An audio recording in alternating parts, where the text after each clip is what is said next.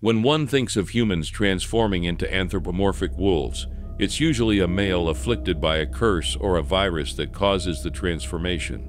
Although most movies, games, and werewolf series feature male shapeshifters, there's also a wide variety of female werewolves in fiction. In fact, there are numerous stories of female werewolves that are as terrifying as the most unsettling tales of men turning into wolves.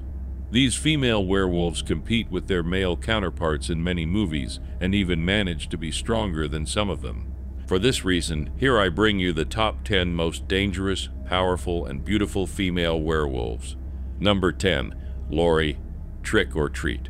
Laurie is a young woman who, along with her sister Danielle and their friends Maria and Janet, deceives and lures men to their deaths on Halloween night, as they are all werewolves. Initially, Laurie appears to be an insecure, anxious, and vulnerable young woman who fears sexuality and men in general.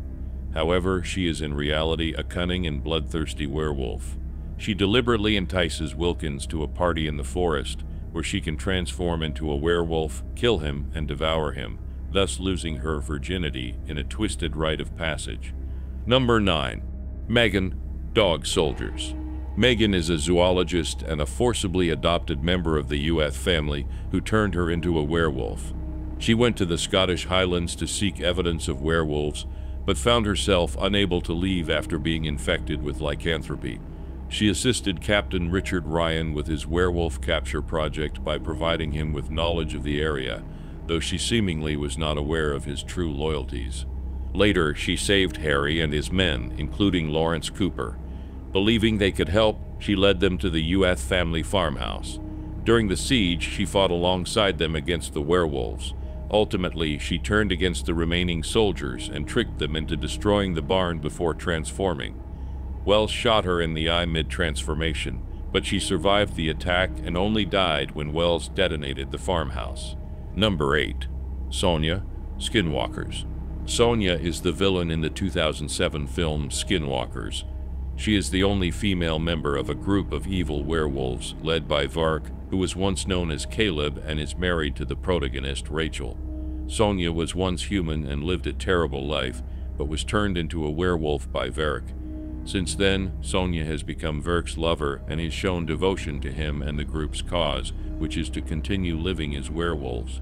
Part of their mission included plans to kill young Timothy, who is the son of Rachel and Caleb.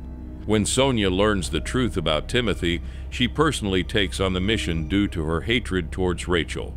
In the climax of the film, the evil Sonya attempts to kill Timothy and Rachel, only to be shot by Timothy.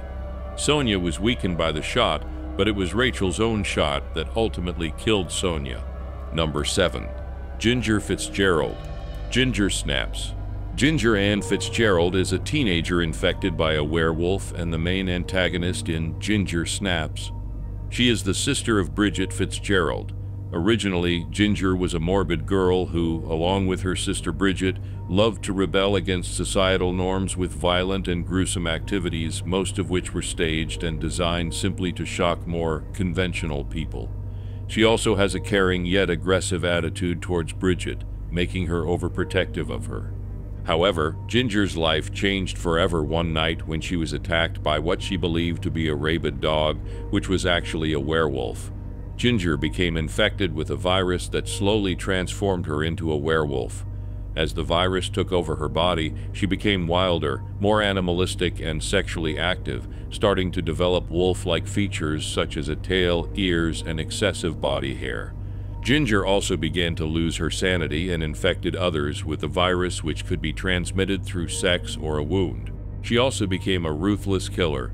Meanwhile, her sister was a witness and became trapped in this nightmarish scenario, having to accept the fact that she would have to kill Ginger to prevent a widespread outbreak of the werewolf virus.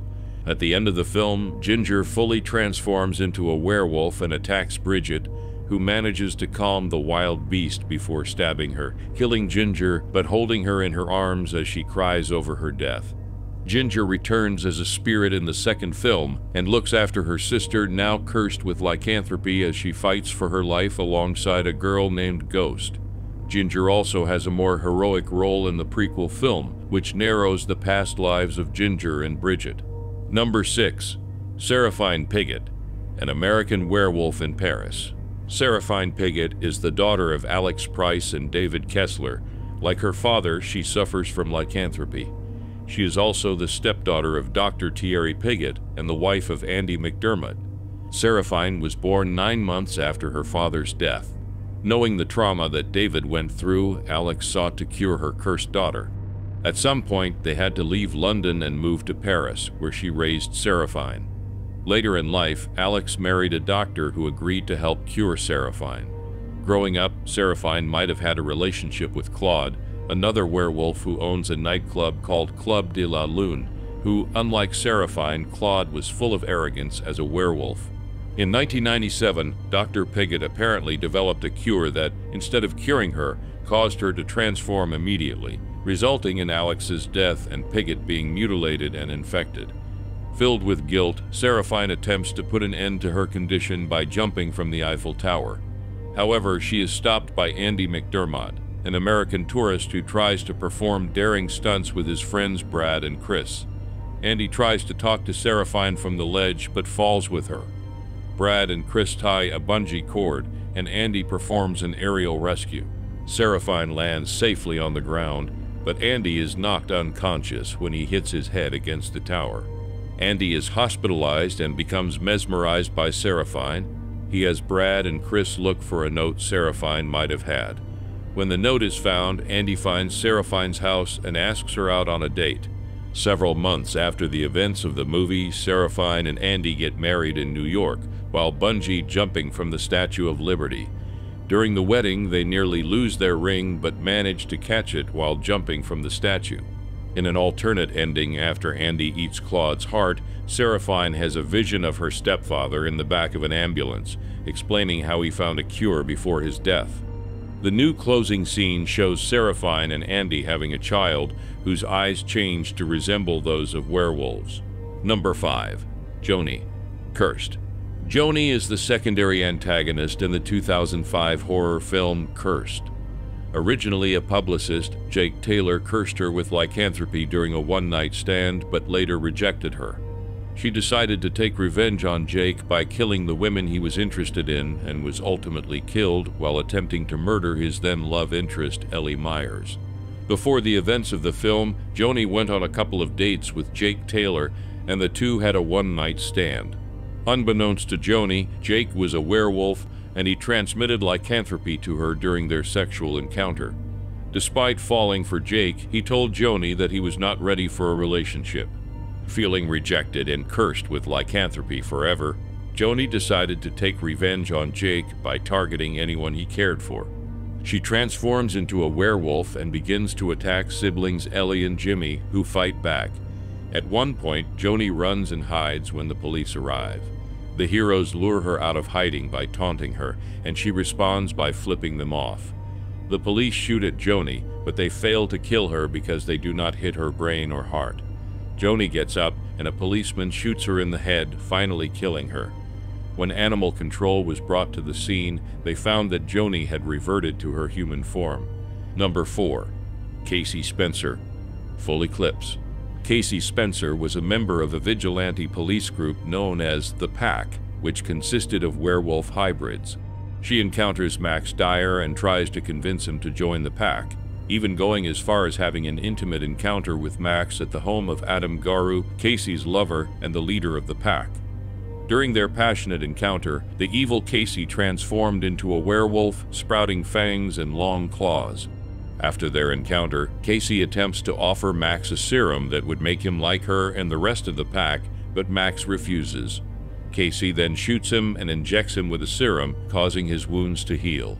Later that night, Casey and Max embark on their own mission to locate a drug cartel's operations center. Both transform and storm the scene, tearing through Teague's men.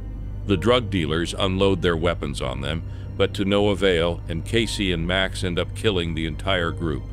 Casey returns to Adam's attic and faces his wrath when he learns about what happened between her and Max. Casey ends up being assaulted by Adam. Later in the film, during Max's confrontation with Adam, Casey decides to be with Max instead of Adam, and both jump through a window to escape Adam's fury. The fall injures both, But knowing they don't have enough serum to heal both, Casey gives all of it to Max, stating that she has been trying to stay off it for a long time. As a result, Max ends up healed while Casey succumbs to her injuries. Number 3. Marcia Quist, The Howling. Marcia Quist was a werewolf and a nymphomaniac living in the community known as the Colony in the hills of Northern California in the early 1980s. She lived in a small 2-story cabin with her brothers Eddie and TC, who, like everyone else residing in the colony, were also werewolves. As a naturist, Marcia confessed that she was the most primal of the Quist siblings and often found herself at odds with the colony's founder, Dr. George Wagner. Wagner attempted to use his psychological knowledge to tame the werewolves, providing them with the means to adapt and live within normal human society concepts that Marcia found detestable. Marcia was tasked with seducing Bill to bring him into the wolf pack by infecting him and turning him into her mate. In 1981, news anchor Karen White and her husband Bill Neal arrived at the colony for Karen to recover from an encounter with a serial killer who turned out to be Marcia's brother Eddie. Bill met Marcia on his first night at the colony while he was looking for his wife. A few nights later, Bill Neal and TC were hunting when Bill shot a rabbit. At TC's suggestion, they took it to Marcia so she could cook it for him. Marcia showed little interest in the rabbit and instead forced herself upon Bill and kissed him. Bill pushed her away, but Marcia's appetite could not be denied. That night, Bill was attacked and bitten by a werewolf, possibly Marcia.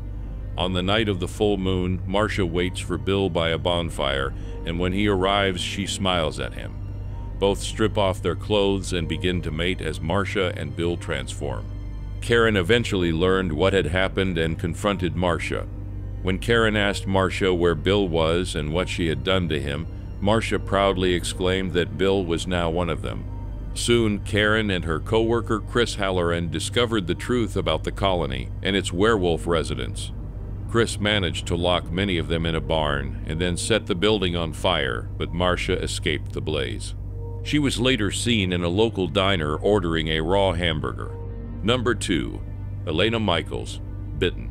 Elena Antonov Michaels is the only known female werewolf and the lover of the werewolf pack's bodyguard Clayton Danvers, with whom she has twin children, Logan and Catherine. Elena currently resides in New York and is the reigning alpha of the North American werewolf pack.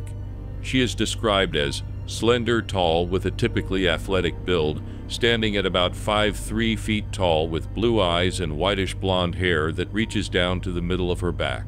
Elena has demonstrated an unusual control over her transformation, as she cannot be involuntarily transformed by pain, fear, or intoxication, and can halt her transformation if it starts, which is impossible for other werewolves once their transformation begins, as it cannot be stopped by any werewolf's will or change in circumstances. Elena is a very tough and quick-tempered woman. She does not let men think they can leave her behind. She knows her place and protects it with utmost dignity. She is highly protective of her mate Clay, yet she is very stubborn with him at first. No matter what happens, she always protects her pack, even if it means sacrificing her own life. Number 1. Sturba, Howling 2. Sturba is a 10,000-year-old sorceress and the queen of all werewolves. She kept her werewolf coven within a castle in the mountains of Transylvania. Here, she conducted various occult rituals that included blood sacrifices and groups of intimate encounters. In the 1980s, Sturba had become elderly and required the blood of the lamb to maintain her youth and beauty. Sturba's greatest nemesis was the werewolf hunter Stefan Krosko, whom she referred to as her brother and her beloved. Stefan was aware of the power at Sturba's command and took measures to combat her werewolf coven whenever possible. Stefan knew that silver would not be enough to kill any werewolf from Sturba's coven. To destroy them once and for all, he needed titanium weapons. When Stefan and his companions arrived in Transylvania to hunt Sturba, she used her mystical powers to thwart their efforts. She used a siren-like howl to disrupt the equilibrium of a dwarf hunter named Vasile. The power of her voice was so potent that it literally made Vasile's eyes burst out of his head. When a priest named Father Florin invaded her domain, Sturba caused the gargoyle on her mystical staff to come to life and attack him, ultimately killing him. Stefan had his final confrontation with Sturba in her throne room. Sturba tried to control Stefan with her powers, but he managed to get close enough to stab Sturba in the heart with a titanium dagger. The magical energy within Sturba exploded out, and both Stefan and she burst into flames. The two died, still struggling to defeat each other. Hey, don't go just yet. If you enjoyed my video, I'd love to recommend another one for you to watch.